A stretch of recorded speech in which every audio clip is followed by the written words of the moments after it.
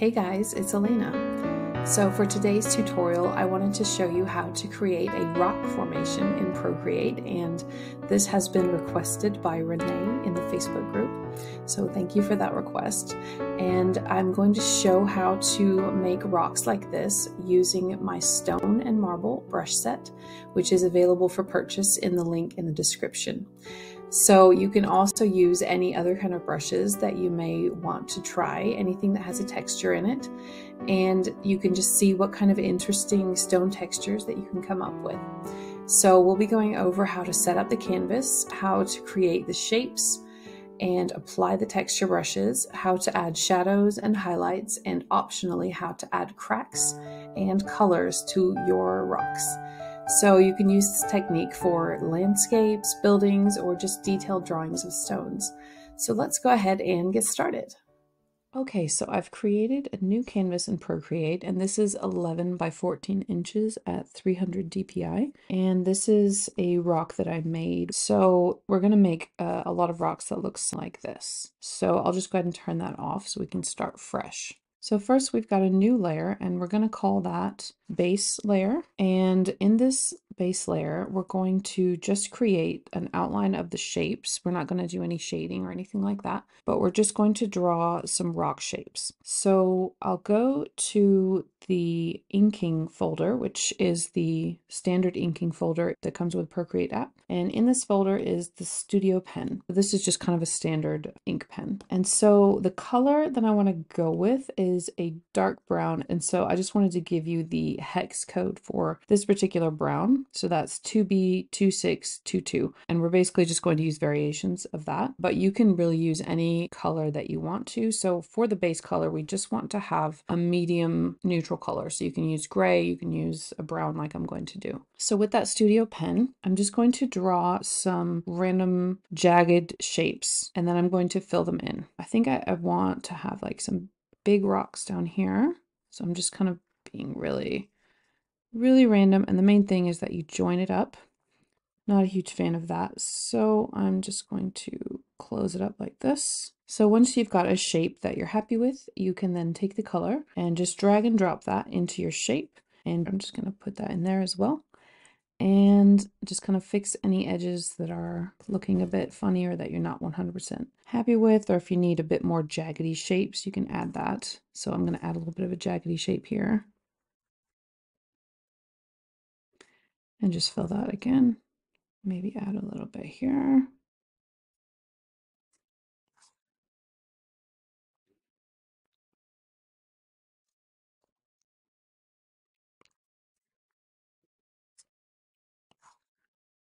Okay, so I'm all right with that, and I'm just going to draw a few more, and you can keep it all in the same layer as long as they're not touching. So if you want to have some rocks that are overlapping, we'll go over that later, but for now, let's just draw some rocks that are not touching each other.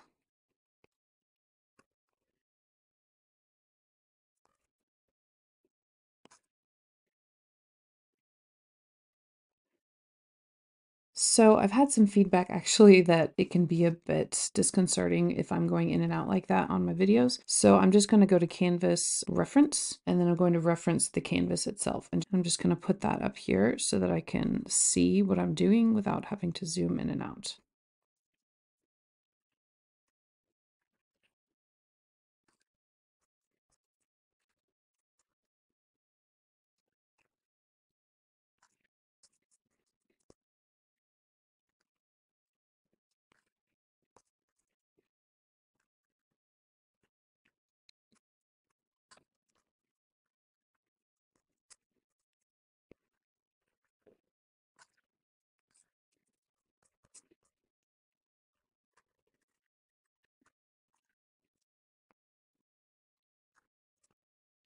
Okay, so I've got this base layer of shapes. It doesn't look like much right now, but what we want to do now is to create a new layer right above this one. And I'm going to name that stone texture. And then we want to make that layer a clipping mask by tapping it and tapping clipping mask. So that means that whatever we put into this layer, which will be the stone textures, will only appear on top of what's already in the layer below it. And the stone textures are here at the top. And there's also quite a lot of marble textures. And what we're going to mainly focus on are the stone textures for this tutorial. And so I'm just going to start out with stone number 24. So for the color, I still have this dark brown selected, and going to the value tab here, you can see this B slider makes that same color lighter or darker. So we're going to be using this B slider in order to do the next few steps. But what I'm going to do for now is just take that B slider so that it's close to 100%, but not completely 100%. So something like 95, 96. So we have a nice light version of that same color. So now with the Stone 24 brush selected, I'm going to add this to some, not all, but some of these stones. So I'm just going to take the brush size down a bit so I can be precise. So around the edges, because all of this is in the same layer, I'm just being a bit careful around the edges so that I don't add it to some of these other stones. That did actually happen a bit there, but that's okay.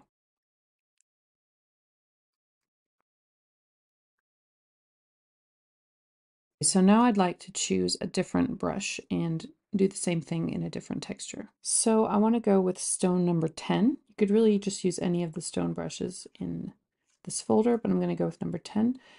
And we're still in the same stone textures layer, and as long as we're being careful, we can keep it in there. I do like to keep as few layers as possible because I know that some of you might have an iPad that doesn't have as much memory and doesn't have a whole lot of layers. But you can also just add these in separate layers if you want to. So I'm just going to carefully add this to a couple more of the stones.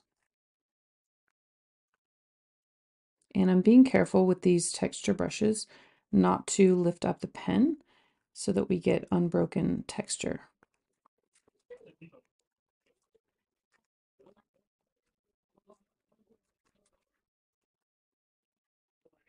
So now I just want to select one more texture so that we have 3 different textures. So I wanted something a little bit veiny looking with some veins in it. So I'm choosing stone number 3. Some of the other ones I considered were number 9 and number 4, but I'm just going to go with number 3. Really, any of these would work, but I just want to have a variety. So I've got kind of a crumbly texture, I've got a cracked texture, and now I have a veiny texture.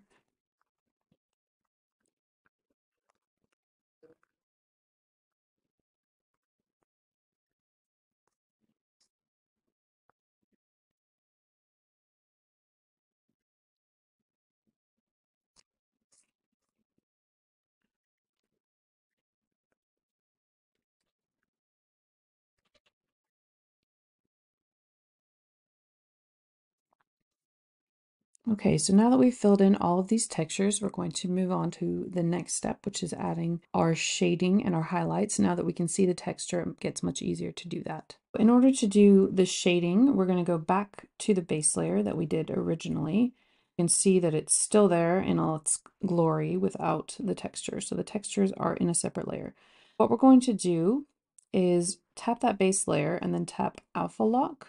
You can kind of see that there's a checkerboard behind it now. And what this means is that whatever we draw on this layer now, it's not going to go outside of the lines. It's only going to stay where we have these base rocks. And that's useful because we don't have to think about staying inside the lines. We can just do the shading and not have to worry about anything else. So to start out with, I'm going to go to my colors. And once again, we're going to go back to the B slider and take the B slider almost all the way down so that we have an off black color and something like 5 or 6%. And then we're going to go to the airbrushing folder, which is a standard Procreate brush folder. And we've got the soft brush up here, and you could play around with the size and the opacity of the brush. And a lot of people would want to do shading all around. I think that that is not necessarily very realistic. So I'm going to try to work with the texture that's already there, which is why we're doing this now instead of before. So this rock, for instance, it looks like it kind of wants some shading here. So with this dark color, I'm going to come in here and then just add a little bit of darkening here. And you know what? I think I want to take that B slider even darker so that it's like at 2%. And then we have a really dark color. And the reason I'm not just using straight up black is because I do want it to somehow be in the same shade as everything that we're doing here. So I'm just going to bring that in some of the areas that seem like they want to have a bit more of a shadow to them. So if we don't go all the way around uniformly, then it's a bit more realistic this way. And we can also do a little bit on top later, and I'll show you how to do that.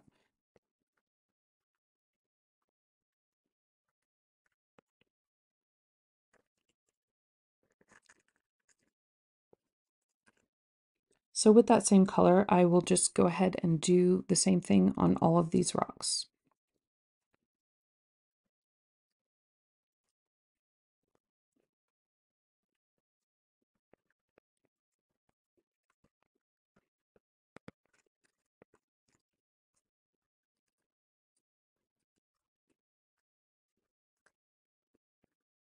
You might also want to not only use this on the edges, but bring it in sometimes if you feel like you want part of it to just be a bit darker and more in the shade. So you're kind of thinking about light while doing this, like where's your light source coming from? And that'll be even more relevant when we do the highlights in a moment.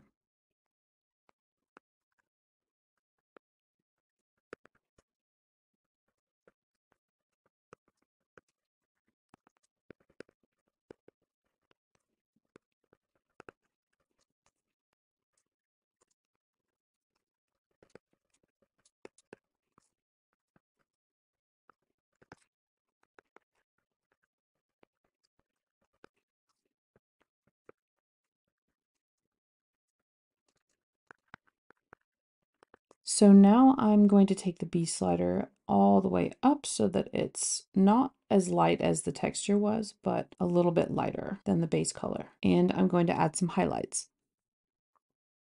I'm just going to take the opacity a little bit down on that. And I'm using a really light touch. We're still on the base layer.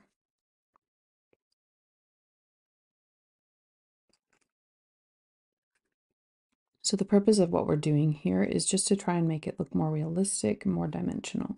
It's a bit random, and you can just kind of make decisions as you go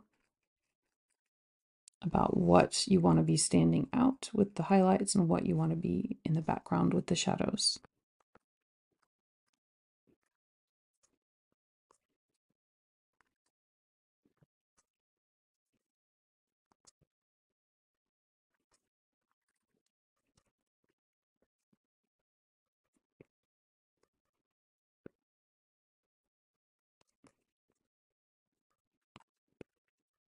You don't want to go too light or push too hard, because then you might end up erasing the texture that's there or just making it harder to see it.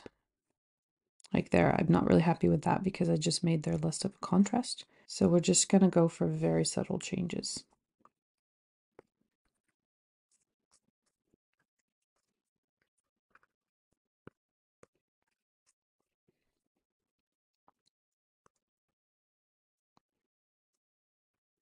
So at this point, we have some fairly realistic looking rocks here, and we can leave it like this, or we can do some different optional things. So one of the things that we can do is add some accents on top as well.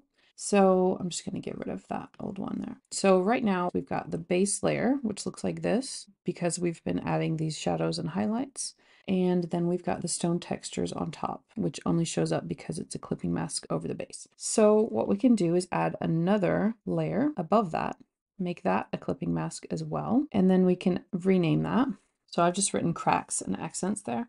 In this layer, we can continue adding more shadows if we want to. So I'm going to go back to that dark black layer, and I still have my soft brush. So for instance, if I wanted to add a bit more shadow here on the edge, I could do that a bit more boldly. It shows up a bit more now that we are above this texture layer. So before, when we were adding the shadows and the highlights, we were below. And so, like I said, I don't want to go around the whole thing and just add a shadow, because honestly, that doesn't really look very realistic. But I do want to add a couple a bit more intense shadows like this.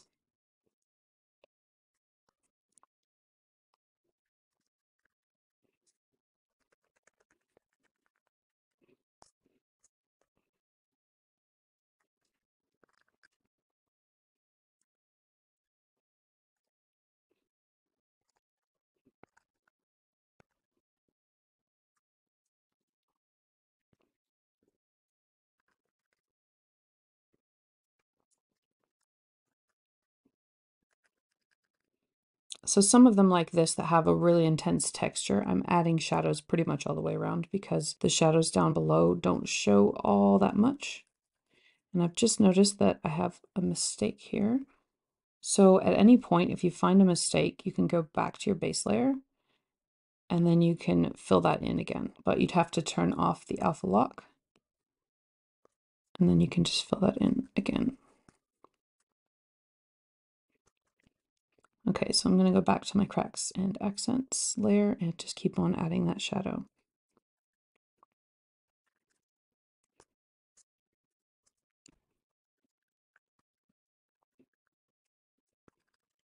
Once again, I've discovered an error. So I'm going back to my base layer and going to my eraser, going to that soft brush, and I'm just going to fix that.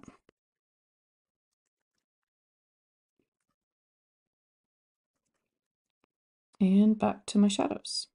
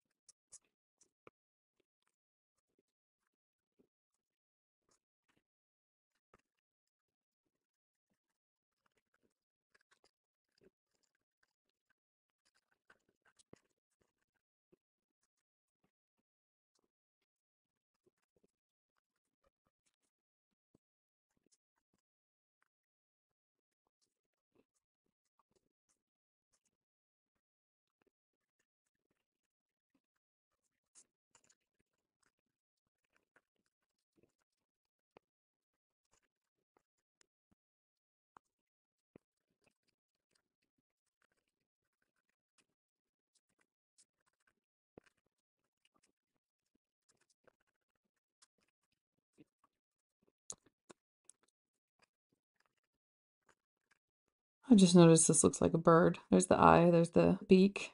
Anyway, so there's my shadows. I'm not an expert at lighting, so please don't be mean to me in the comments. So yeah, we've got the shadows somewhat more realistic now.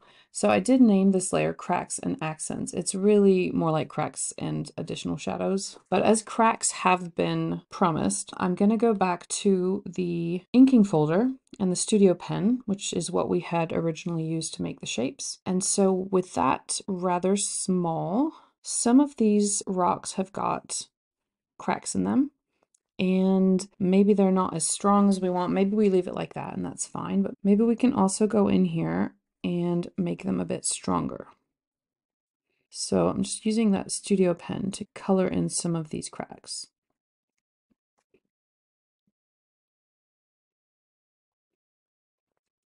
And I'm not going to do it on all of them, but I'll just add the cracks to a few of these just to make them bolder.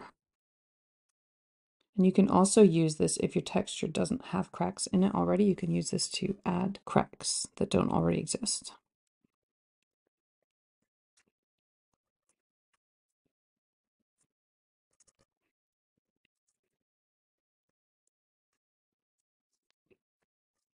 Some of these are just fine how they are, and I don't want all of them to be super bold and noticeable, so I'm just kind of looking over it, and I feel like that's probably enough. Maybe a bit here.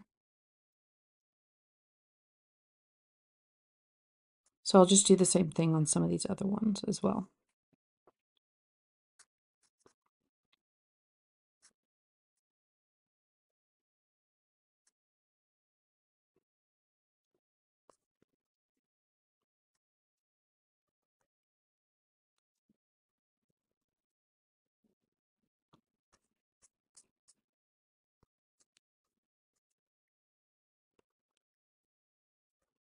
I'm actually okay with that. It's mostly the texture that already had cracks in it that I wanted to add a couple more, but I think I'm just gonna leave that as it is. So as a final step, which is also optional, we can add one more layer, and that will be our color layer. And so once that has added above everything else, tap the layer and make that a clipping mask as well. And in this layer, we're gonna change the blend mode by by tapping the N and then moving this down to where it says color. So what this means is everything in this layer is only going to recolor what is below it instead of covering it up or obscuring it in any way. So it will change color. So we could go crazy and have a lot of different colors, or we could keep it realistic, and I think that's just what I'll do by using more gray and beige. So I'm just going to go to a grayish color, and then we're going to go back to the airbrushing and go back to our soft brush, and we can play around with the opacity here. I'll just put it up all the way for now, and we can play around with the size as well. And what I wanted to do is just kind of add a couple of patches where the color changes in a subtle way. So I'm just going to start experimenting with that. And I think I want the brush a bit bigger, and I'm using a very light touch. So you can see that it starts to change color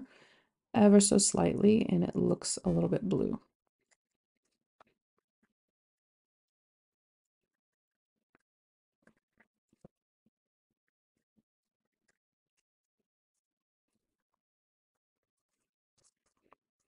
So in addition to that, I think I'm just going to go with a yellowish color.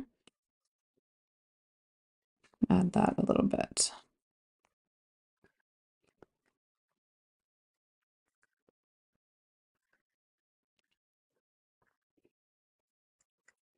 I'll go ahead and put some of that yellow in here.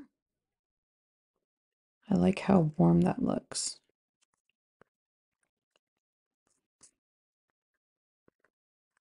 I think I'm going to go back to my original brown color and then maybe make that a bit more saturated and see how that looks on here.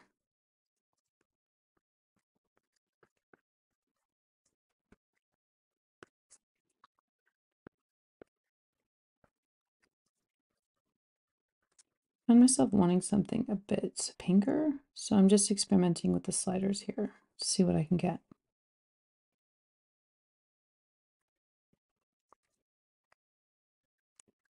I do like that pinkish tone. I think that kind of sets off this particular texture kind of nicely.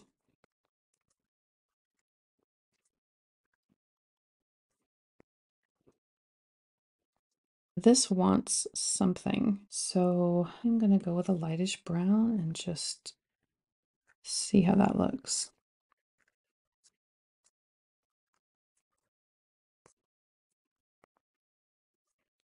Okay, so that is the basics of how to make rock formations using my stone and marble brush set. And you can do something similar with any of the brushes in this set, or if you don't have these brushes, you can always experiment with this technique using any other brushes that you may have. They don't have to be rock textures. You can do this with watercolor textures, or really any kind of brushes that have a texture in them. You can experiment with that and see what sort of stones that you can make. So at this point, this is not really a finished piece, but this is more to show you how you can use this. So I'm just going to group those. And some other things to experiment with would be changing the background color to something dark or just adding some scenery to this. You can also, now that we've got this all grouped together, you can duplicate that. So now we have two, and what you can do with this is you can manipulate it further by going to the arrow. You could then flip it both ways and then move it up so that now we've got multiple rocks all bordering on each other like this, and you could keep doing that multiple times.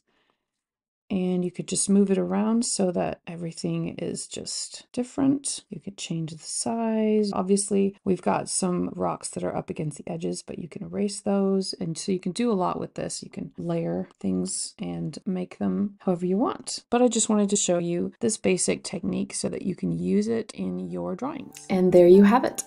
So I hope that this was helpful and that with a little bit of practice you can create your own unique textures and color combinations using this technique. So don't forget to check out the link in the description if you want to know more about my stone and marble brushes. And please feel free to share your artwork that you come up with in our Facebook group or tag me on Instagram, and I would absolutely love to see what you make. So thank you so much for watching, and I will see you next time.